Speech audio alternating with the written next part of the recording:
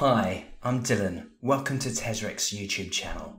Today, we're going to discuss an exciting feature called One Button to Push, also known as OBTP. And what is so brilliant about this feature is it allows us to join video conference meetings without having to input or remember any sort of conference ID. And how it works is that the Webex Control Hub's video endpoint's Workspace syncs up with Office 365's calendar platform. So let's get started.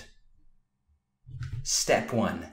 Enable OBTP's access in the Webex Admin Control Hub.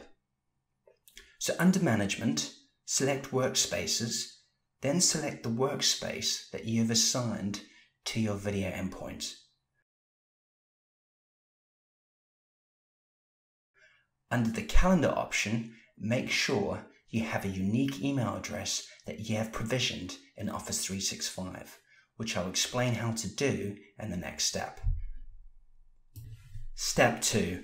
Set up the email access in Office 365's Admin Portal. So from the Office 365 portal, select Resources, Rooms, and Equipment, then select Add Resource to provision the email address. As you can see, I've done this already, which can all be done before the OBTP integration takes place. Step 3. Assign the email address we created in Office 365 to the video endpoint's workspace.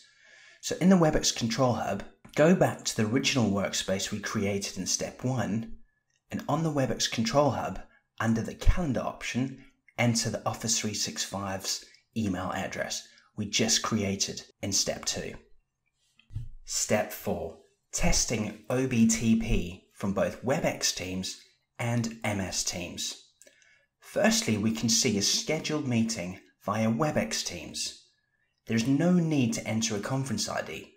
All we have to do is select that join button and we are connected to our meeting straight away. And again, there's no need to enter any form of conference ID. And lastly, here we can see an MS Teams enabled scheduled meeting.